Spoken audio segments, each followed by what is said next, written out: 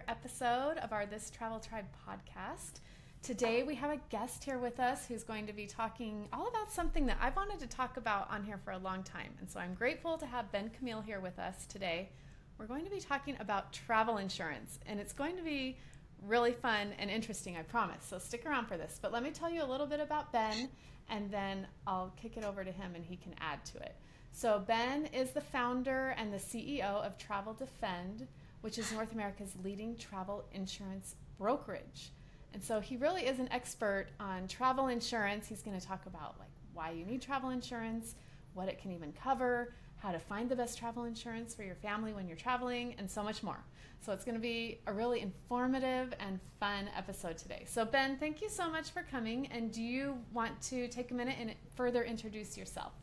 Yeah, of course. Thank you so much for having me. I think maybe the best way to introduce myself is maybe to kind of go back and kind of say the story of how the company started and the origin, because I think it's pretty fascinating. I think a lot of not only travelers but business people could find it interesting. So for 17 years before we started Travel Defend, I ran a luxury tour company. Okay, super, super high end. I mean, we're talking about a week event that would cost $100,000, $200,000, $300,000, $400,000 for a family. Okay, so we're talking like the ultimate in luxury. Awesome. Mm-hmm. Yeah. Oh, yeah. That's a whole other podcast for another time. Yes. But that was unbelievable, the kind of event that we were running there. And obviously, COVID kind of destroyed us there for a while. And when we were coming back after, kind of coming out of it, we realized that nobody is going to come to our event without travel insurance. And so I really kind of took it on myself just for my clients because, obviously we did have really high-end clients, very demanding. And we said, look, we really better figure this out for them.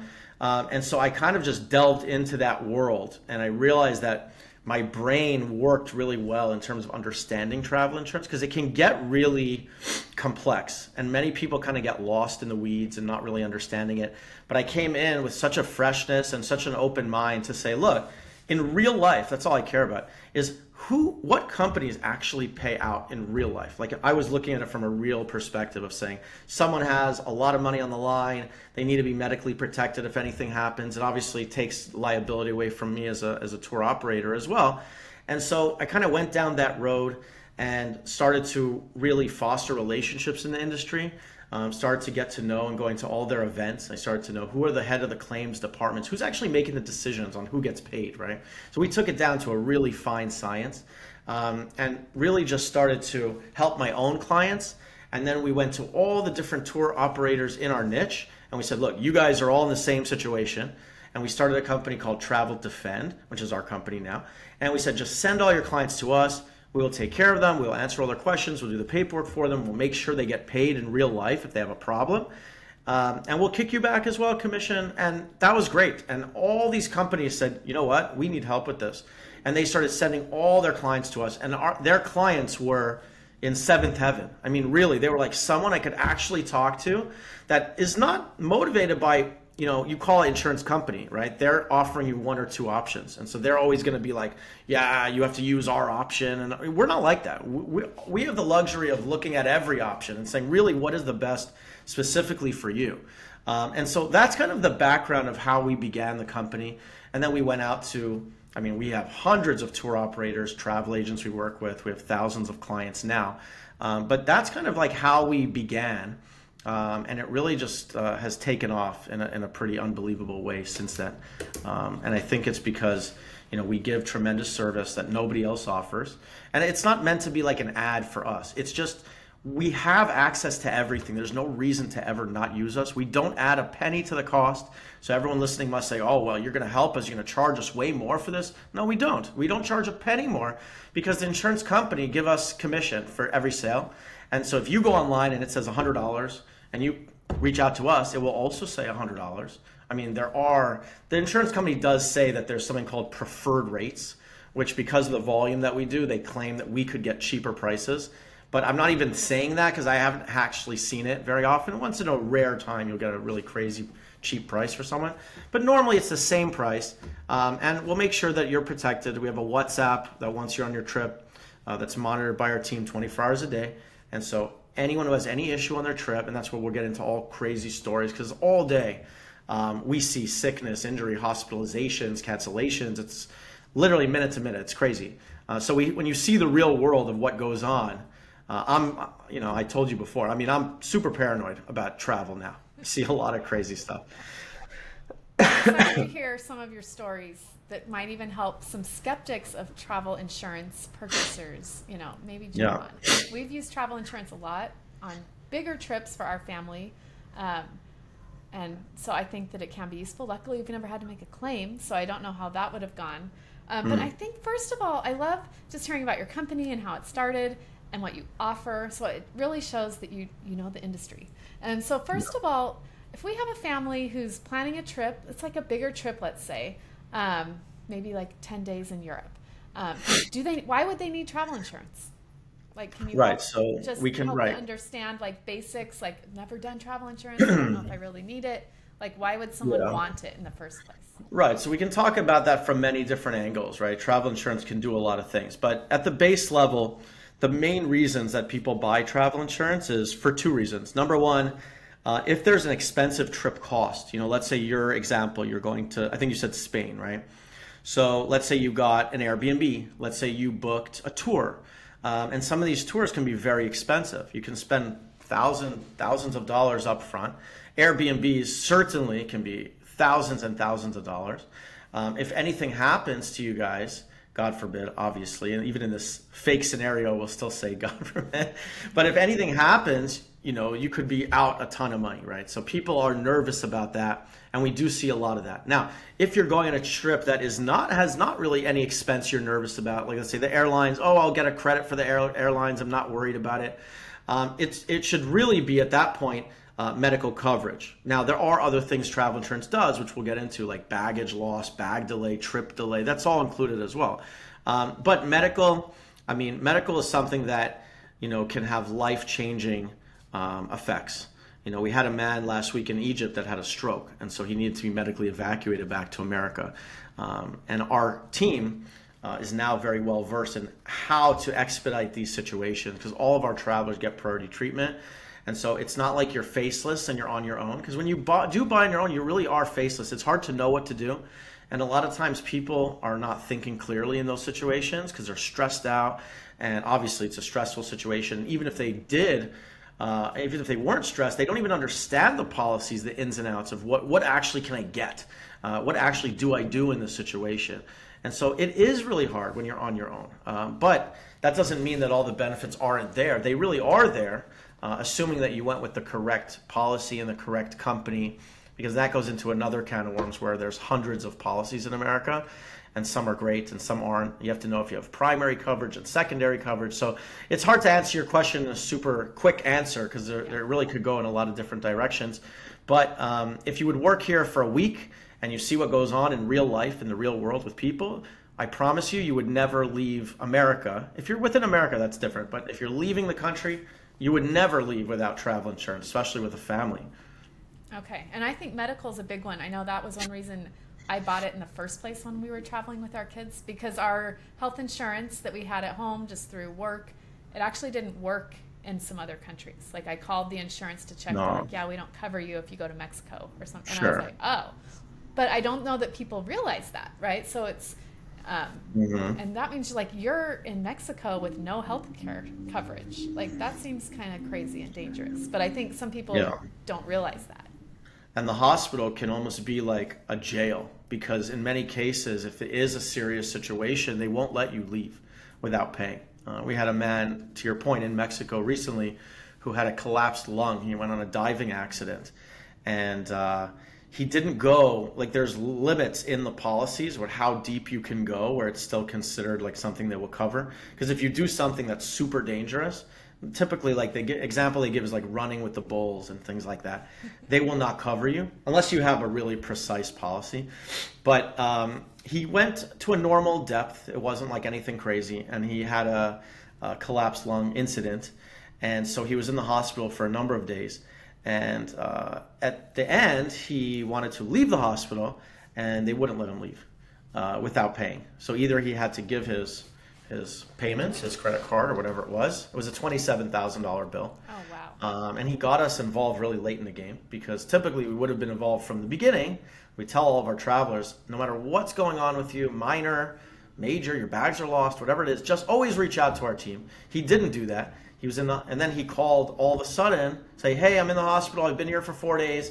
They won't let me leave, in a panic, And Right. so we do know who to talk to on the insurance company side, the higher ups, and how to kind of facilitate that. And within 2 hours, which we would have wanted it faster, but still within 2 hours, the hospital was paid by the insurance company. He was allowed to leave.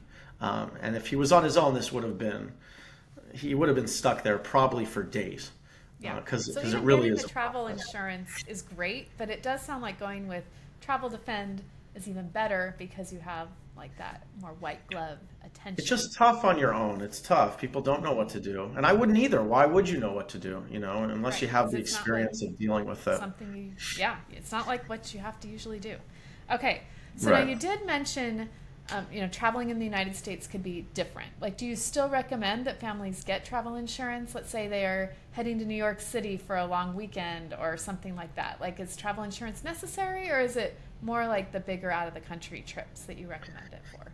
Well, again, unless there's a real cost on the table, like let's say you are doing something within America, I'll just make this up. Let's say you're going to a yoga retreat, okay? And it's thousands of dollars, then you may want to protect that. But if you're just going to New York and you know that the hotels typically will have like really easy cancellation, and your health insurance at home, let's say you live in Ohio, okay? Your health insurance at home will cover you anyway. Yeah, you could still buy it, and if your bags are delayed or things like that. But no, typically, listen, I never want people to spend more than they have to. I wouldn't typically sell them a policy. I mean, I could if they want to, but Right. our team is really trained to do what's best for the traveler, because we do thousands of policies. So it's not about trying to get the most in terms of one policy, get the most money we can possibly get, or really convince people that really shouldn't buy to buy. That's not what we're about. We're about just helping the people in the correct way. And if they see that we're recommending them not to buy a policy, then they know that we're really in it for the long haul. We're in it just to help them in real life, and just do what's good for them. So again, I need to know more information about your hypothetical, but in many cases, I would say no. People do call us, and our team will say, they'll say like, why are you even buying a policy? And they'll say, well, I don't know, I thought I was supposed to. And you're like, you could, but like, you don't have to.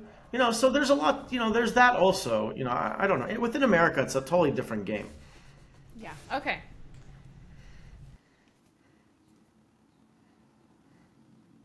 I can't hear you. Your sound is off.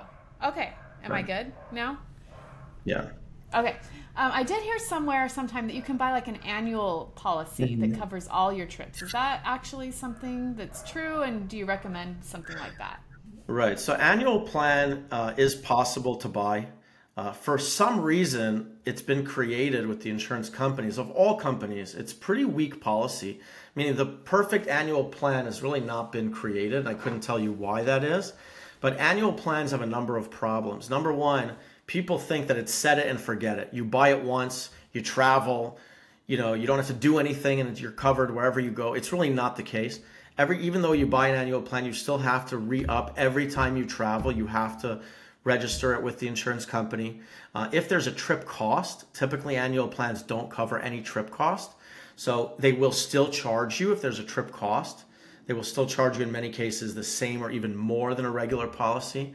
Also, all the policies of annual plans are all secondary coverage or not primary. So this is probably one thing that we should get into. Primary coverage, knowing the difference between primary and secondary is probably the most important distinction to know about travel insurance. Primary coverage means from step one, the insurance company is saying that it's their obligation to pay you, which is what you think you're buying when you buy travel insurance. You think they're just going to pay you. But when you have secondary coverage, which is what all annual plans are, secondary coverage means that even the best insurance company, by buying it, you've given them the right to always point the finger elsewhere and say, yeah, maybe we'll pay you. Maybe someone else is more responsible to pay you. And just the fact of that opening up that can of worms can make it much more difficult to get the insurance company to pay. In many cases, they will they will be really blatant in who they blame. Even though, let's say they know, and you know, that your health insurance at home will not cover you, they don't care. They will point the finger at them, and this can be months and months and months of fighting. And so annual plans are not all they're cracked up to be at this point. They can change them and create a product that's good, but to this point they haven't done that. So I don't recommend annual plans. Okay, so that's good to know. No on the annual plans. All right.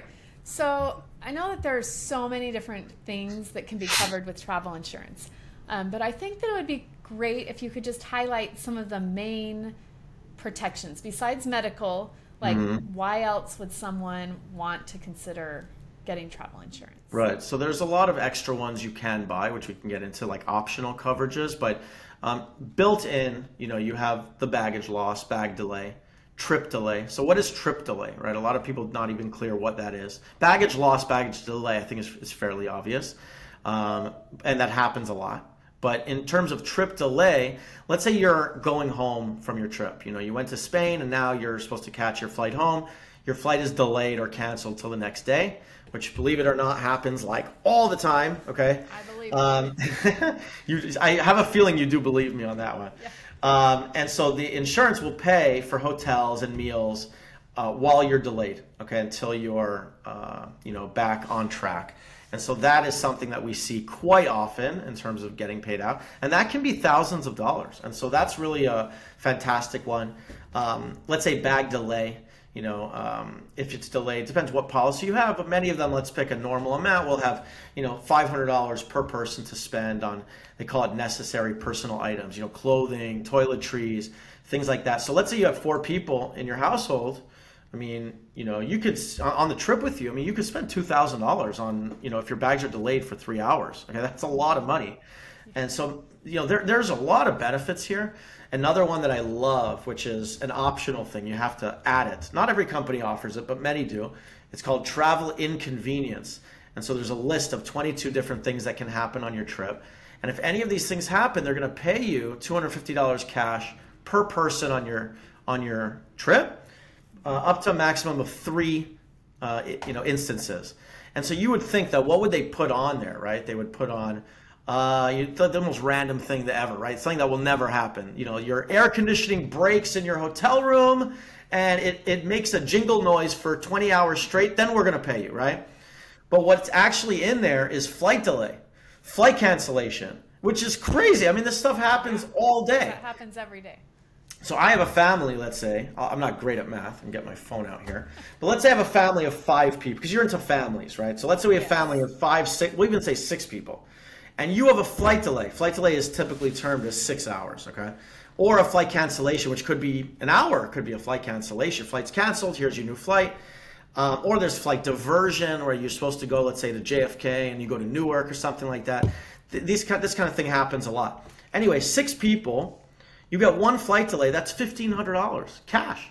Your policy could have costed you $200. And so I see that travel inconvenience as being something that is killing the insurance companies. Why they offer it, I have no idea. But we almost will say 95% of our clients will buy that. And they think that we're pushing it so that we make the price more because it's $15 a person more. I trust you. I don't care. We don't care about $15. I promise you that. But we want what's best for our clients. And so we just had a lady yesterday who called so excited, literally so excited. She's like, I just got an email from the airline. My flight has been canceled and they're diverting us to a different airline. And she also had 5, 6 people. She's gonna get like $3,000. It's crazy. That's awesome. And so that's the inconvenience is an excited thing that you're celebrating instead of thinking it's a problem, right? Like it totally can be. You don't feel as bad if they're gonna pay you $3,000 to be diverted. Cool, maybe it's not as bad. Right. It eases the pain.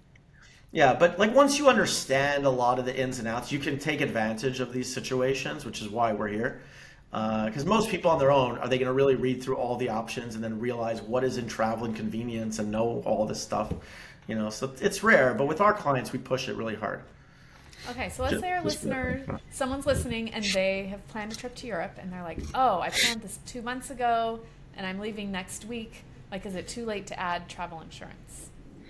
No, you can buy travel insurance really up to the minute before your trip. And so, some policies will even allow you to buy travel insurance when you're overseas. But I will say most of them, you would have to buy it when you're in America and you're about to leave. Now, as you keep getting closer to your trip, the prices of travel insurance keep going up. Okay, so as you keep waiting, they will, like, it's like a flight, similar, I guess. Like, as you keep getting closer to a lot of times the flights are higher. So with travel insurance, that's how they build the computer. The prices will go up as you get closer. But you could buy it. There are certain things you're missing out on, like pre-existing conditions may not be covered anymore. So if anyone has a medical issue that they're grappling with, may not be covered properly. But even pre-existing condition, people many times don't even understand what that means. And so sometimes someone will think like, oh, if I have a heart issue I'm dealing with for 5 years, will they cover me? And so pre-existing condition in terms of insurance talk is really an issue that popped up in the last 90 days, a new problem that popped up. So it's not, if you're grappling with something for many years, it's always going to be covered. There's no issue with that. So yeah, just like another point to note. So what's kind of the process? Like, I just booked a trip, let's say, and I want to get insurance. Like, what kind of information would I come to you for? I mean, you have a website, Travel Defend. Like, do you just go and fill out all your info there? Do you call? Do you chat with someone Right, online? so it's a good question. What's the process? Are you asking like with us or just in general? Yeah, with you. I think with me? you. Yeah. Okay. So we have something super cool that nobody else has in addition to the concierge service. It's called the Quote Optimizer, okay? And so when you go to our website, which is traveldefend.com, and you click Get Quote, there's a whole interactive, it's almost like a chat bubbles, like an iPhone kind of look. And we're basically going to ask you a bunch of questions. And our optimizer will go through with artificial intelligence with the rules that we know, because we've trained it to know everything there is to know about travel insurance in real life. And it will automatically go through hundreds of policies in America and give you the best 1 or 2 options specifically for you, okay, based on the answers that you've given it. So it's really powerful, because right now, how do you buy travel insurance without us? You would either go to an Expedia type site that will have 100 options. You don't know what the hell you're looking at. You're just like, okay, there's like your eyes are glazing over with like a million options. Or you can go, let's say, to AIG or Allianz or whatever, and you can get the 1 or 2 options that they offer for you, right? Which is very limiting to just like what they have to offer.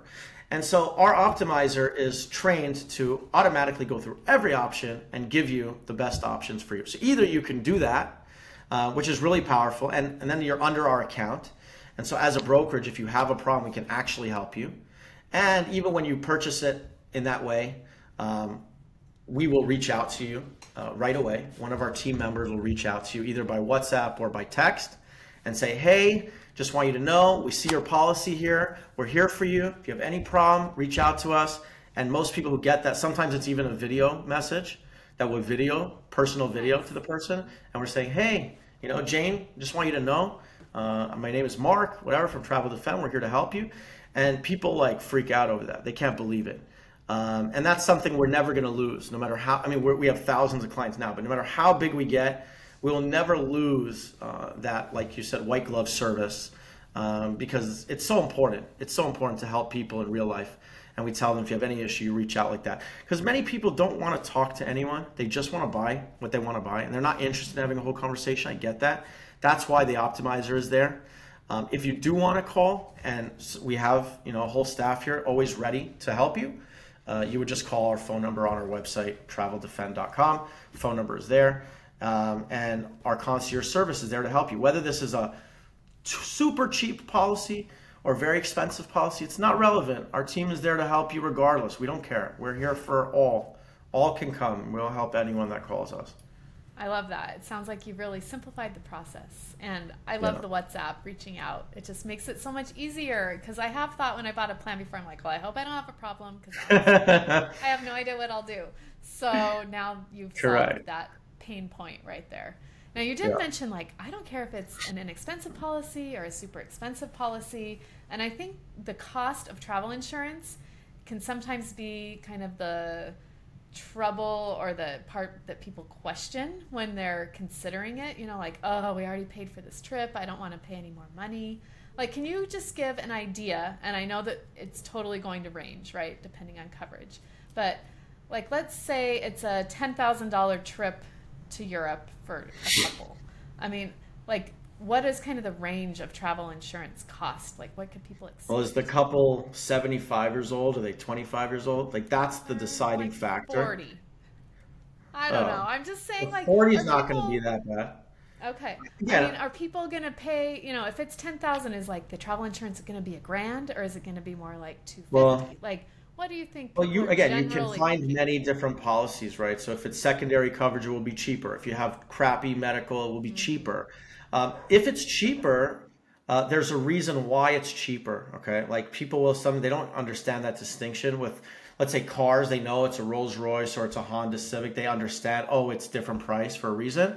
But sometimes people are like, oh, you quoted me 500. I see a policy here for 200. I'm like, of course there is a policy for 200, but what is it? Is it paper?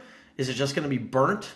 You know, if you want something like actually real in real life, you know, you're going to have, in my opinion, primary coverage. If you're leaving America, you should have $100,000 medical, primary medical, and $1 million medical evacuation. That's what I would want all of our clients to have. Because one night in a hospital with an ambulance, I mean, you're going to get, depending on where in the world, but you're going to get $30,000, $40,000, $50,000 bill, okay? These hospitals, especially when you're a tourist from America, they will kill you, okay? And I see it all the time. People submit their medical bills all the time. I see it in real life. So I think it's important that you have a $100,000 medical, $1 million medical evacuation. And so for typically, again, this is just, I only would say because I do thousands of these, if you're 40 years old and it's a $10,000 trip, it would probably cost you, you know, maybe $400 or $500 for that. If you're 70 years old, okay, or 75, it really could cost $1,000. You know, if you're in your 80s, it could cost $1,500. We had a man last week that was 106. Okay. Oh wow. Yeah, That's his amazing policy that he's was still traveling. It is, but he was not so happy with his price. $10,000 trip, it was something like $3,000. You know, like the ratio of price was like super high, but you know he's 106, so insurance companies super nervous about that guy. So really, as you get older, just statistically, you know, the prices will go up. They don't ever really ask for your personal health. They're not looking for that. It's really just statistic based on your age. Because sometimes people are like, I'm 70, I'm in the best shape, I'm in better shape than 30-year-olds, which could be true, but it's not relevant. They don't care about that. They're just doing statistics, you know? Yeah. And is it cheaper, like when you add per person, like, you know, if you were buying travel insurance for one person versus like a family for 5, like is it the same cost per person, or as you add kids, like do they not cost as much to add on to? Right. So what's interesting is that not only do kids not, for most, again, when I speak, I'm speaking general terms here, general. but because there's obviously different policies that will go against what I'm saying. But in most policies in America, when you add kids, it actually makes the entire policy cheaper. The entire policy cheaper. So if let's say we have 2 adults who are both 50 years old, okay, and their $10,000 would be $500.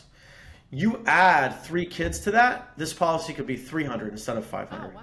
Okay. Because what I'm doing is the $10,000, instead of being $5,000 on a 50-year-old and the other $5,000 on another 50-year-old, it's now $2,000 on a 50-year-old, $2,000 on a 50-year-old, two on these little kids. And so it really dilutes the price. And so with many policies, the more kids you have, the cheaper the policy can get, which makes no sense. It's weird. You have more people, you'd think there's more risk there. But I don't make the rules. Listen, I just know how it is.